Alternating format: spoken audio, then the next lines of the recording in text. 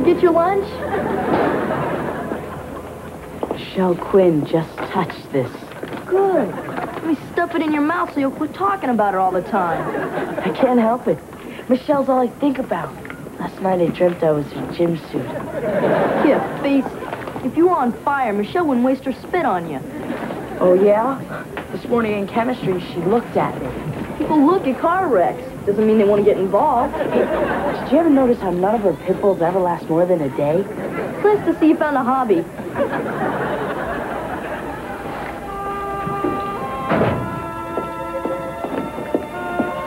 There she goes. Let's follow. Are you kidding? I've got an uncle doing time for that.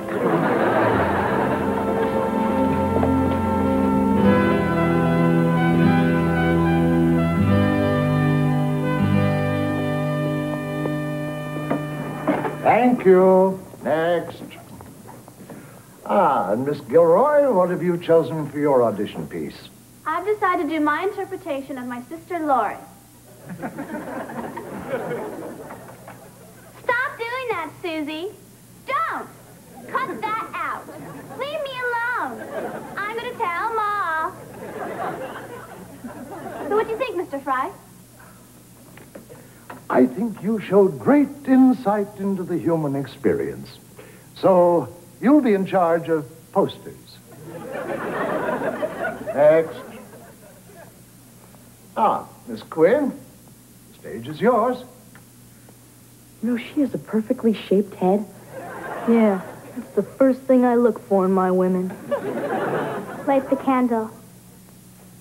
Close the door. Now, look at me. We're alone. Alone. Your arms are so strong.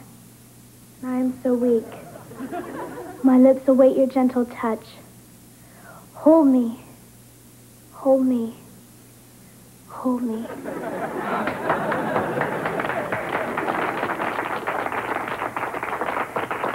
Miss Quinn, a sterling performance. You have the lead. Oh, thank you, Mr. Fry. All right. Which of you potential threats to Olivier will be reading next? Mr. Fry? Mr. Cleaver, I told you this morning you may not have an extension on your Lillian Hellman paper. No, I want to try out. You... I get it, Hank. The art teacher put you up to this, right? No, I really want to try out. Very well. This is going to be good. Here's a story of a man named Brady who was busy with 3 boys of his own. They were 4 men living all together, yet they were all alone. The Brady Bunch. The Brady Bunch. That's the way we became the Brady Bunch.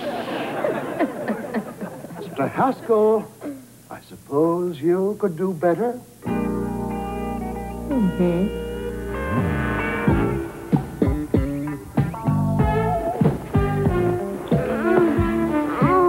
Oliver, I don't feel too good. What's wrong? I should have been there, Grandma. You see, we were coming home on the bus, and Ollie started making these funny noises. And then he got sick out the window. And there was this convertible coming by. I get the picture, dear. Thank you. Would you go home and get me some children's aspirin? Oliver thought ours was fish food. Grandma, I feel all hot and sweaty, like when I ate that spaghetti Dad made. Let's take your temperature, honey. Grandma, you're not going to believe what I did at school today. What happened to you? I got sick out the bus window. Here, your brother doesn't feel well. Now, what is it I'm not going to believe? I tried out for the school play. Oh, that's wonderful. Yeah, well, I felt that the arena of the stage would be a good place to explore the boundaries of my creativity, to reach out to my fellow man. What's her name? Michelle. 102. How'd your brother get so sick? Boys? Mom, I don't feel too good. I found him sitting in his car. He couldn't even unstrap himself. And you carried him all the way up here? He ain't heavy. Oh. He's my brother. All right, all you budding thespians, gather round. Gather round. It gives me great pleasure to announce the cast for my production of Blood and Grits. As you all know, our leading lady is Miss Quinn. Our male lead, on the other hand, may come as a bit of a shock. Gotta be me. Congratulations, Mr. Haskell. Me? Frederick Roscoe Haskell? Indeed. Now, the rest of the cast is listed on this sheet. First rehearsal will be tomorrow at 3. And please, bring your talent. Don't believe this. You're gonna be dancing with Michelle, holding Michelle, kissing Michelle. And on page 28, you get to suck snake venom out of her leg. Trust me, Kip. I'm more attracted to the CPR doll. Congratulations, Freddie. Maybe we can get together and rehearse this weekend. I'll give you a call. Beauregard.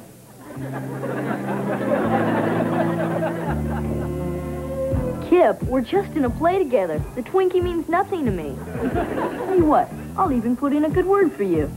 Great. Tell her I'm smart, charming, and handsome. Kip, I may not care for the girl, but I'm not gonna lie to her.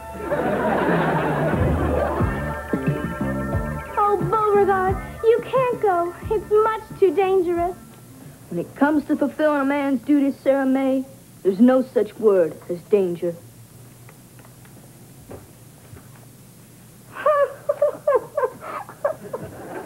So how was that? Perfect. You were so convincing. I just know some exciting things are going to happen between us. Don't you feel it? Are you a sports fan? Because if you are, I have a friend who's on the soccer team. Freddie, let's rehearse the snake bite scene. Again? Oh, Beauregard, we can't go on meeting in these wretched woods. Ah, I've been bitten by a snake. It's a viper. I'll have to suck out the poison. Hey, now that's my boy. Sir, I can explain. What for? You're doing fine. Not what you think, sir. This is Michelle. We're in the school play together. A play? Are you turning girly on me? First thought. You should be proud of me. I got the lead. And he is superb. Well, all right. But don't let me catch you traipsing around the neighborhood in tights singing, I Feel Pretty. Sorry for the interruption. Now, where were we? Freddie, I'm a little tired of rehearsing. Let's just sit and talk.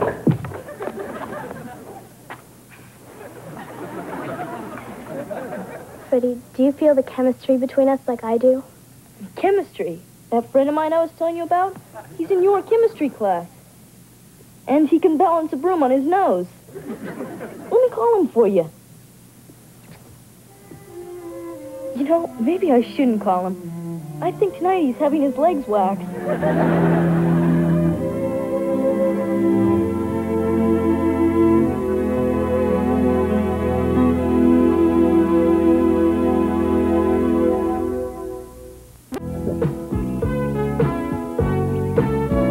E9. Hit. Again. You sunk my PT boat. How are my patients feeling? I'd feel a lot better if he quit peeking at my board. I ain't peeking. Oh, yeah? Well, then how did you Boys, boys, I have to pick Kip up at rehearsal.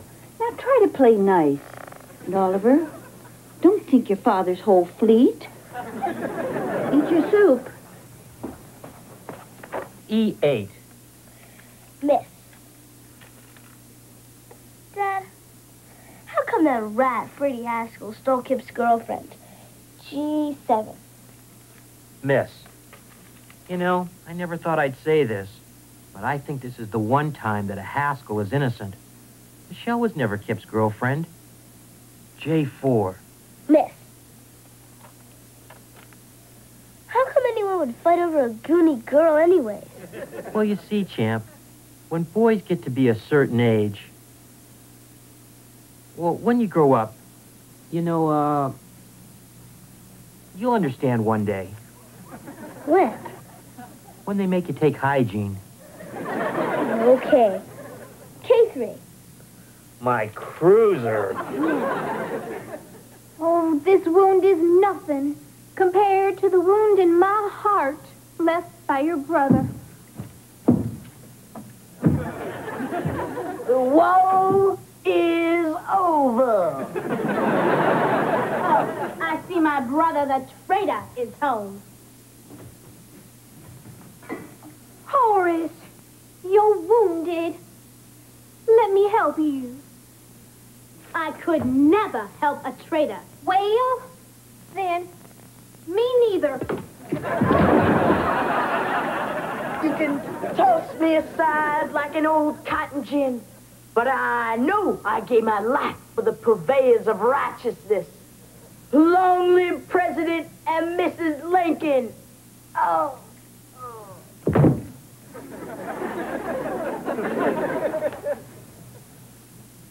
I do believe he's dead. Knock, knock. Beauregard! Sarah May. I thought I'd never see you again. We may have lost the war, but we could never lose each other. Kiss me, my darling. And long live General Freddie, and General Sherman, and General Lee, and General Modi, and General Lecture. Mr. Beaver, this is not a play about zombies. When you're dead, you're supposed to stay dead. All right, everybody, that's enough for today. Freddie, I hope you like lamb, because that's what my mom's making for us for dinner tonight. Let me go get my stuff. Is that leg of lamb, Haskell? Or are you just gonna suck on the ankle? Look, Kip, I know you're upset, and maybe you have a right. Maybe you stole my girlfriend. Excuse me, but normally a girlfriend doesn't refer to her boyfriend as that kid who dies in the last scene. That's it, Haskell. We'll settle this right now. Outside. What, in this weather? I'm ready. I didn't know you were friends with that kid who dies in the last scene.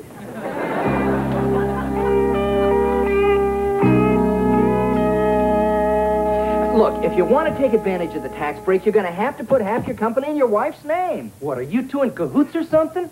What's next? She'll want a key to the house? Look, Eddie, this is going to save you money. She's only my wife. Now, don't get me wrong. The first 15 years have been great, but she's not getting any younger. Well, there's a little actor.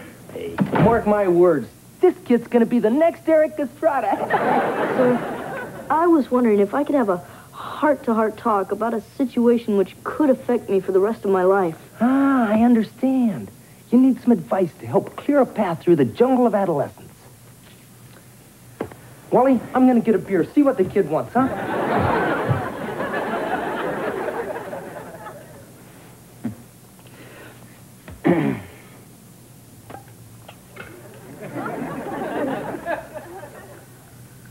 He is coming back, isn't he?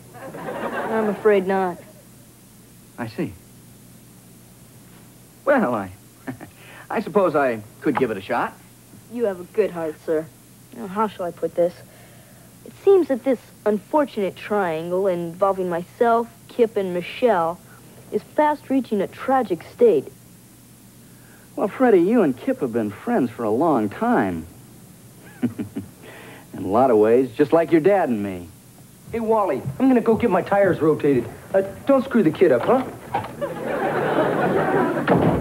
In a lot of ways, better than your dad and me. But somehow, just when we were about to tangle with each other, we always managed to work things out. I've tried, believe me. When we last spoke, your ordinarily passive nephew wanted to rip my face off. I don't have any simple answers for you, Freddie. But just keep in mind that a friendship like yours is much too valuable to lose over something like this. You don't understand. This woman has a perfectly shaped head. You know, Freddie, my dad once told me that even if you have just one true friend in your life, you're lucky. You know, I don't think you and Kip realize how lucky you really are. Well, I hope I've been of some help to you, Freddie. Well, not really. But when you live with my father, you don't let your expectations get too high. do I come over here?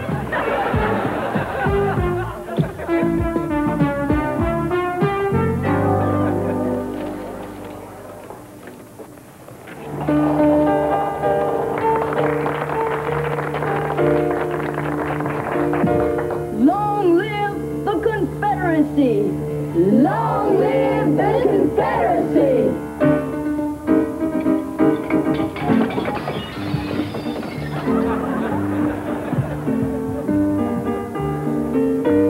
Mother, there's something I feel I have to tell you. Don, you know you can tell me anytime. Well, Mother, a man's got to do what a man's got to do. I just don't know quite how to tell you this. I've decided to join the Army of the North. Well, I best be off. Farewell kiss for your only son. Close enough. Long live President and Mrs. Lincoln.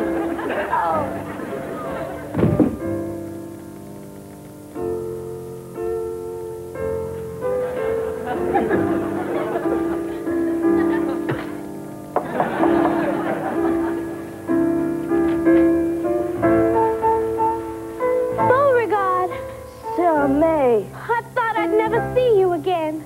we may have lost the war, but we could never lose each other. Kiss me, my darling.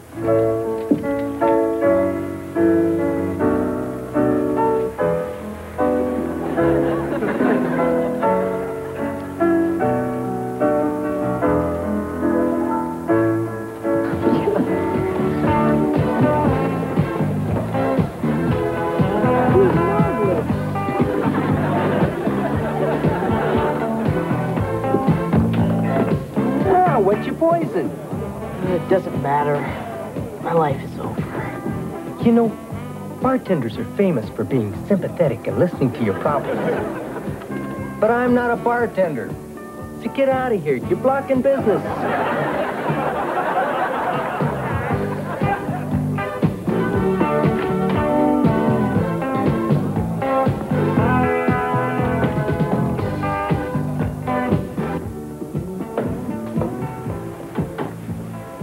Did anyone tell you how wonderful you were tonight?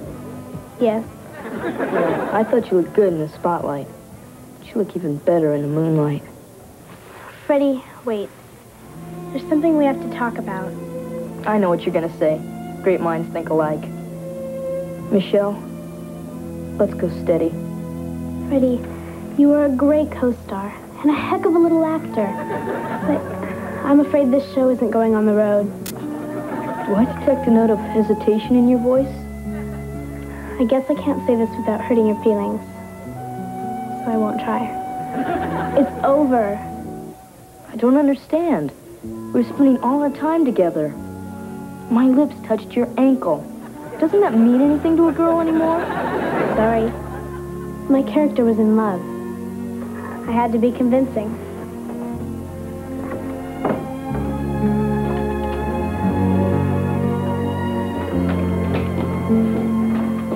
Sure fooled me.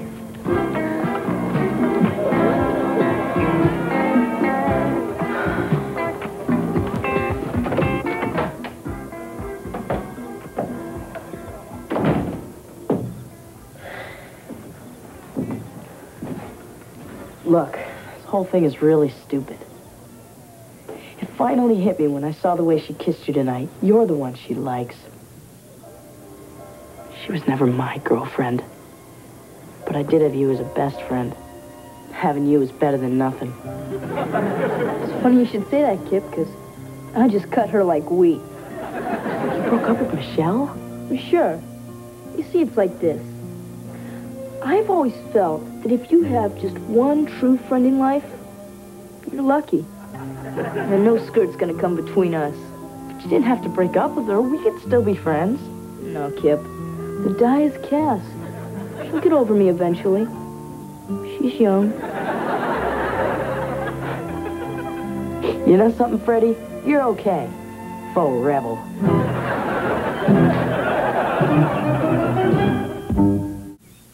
You sunk my battleship. That's 3 games in a row you've beat me. Oh, calm down, Beaver. It's only a game.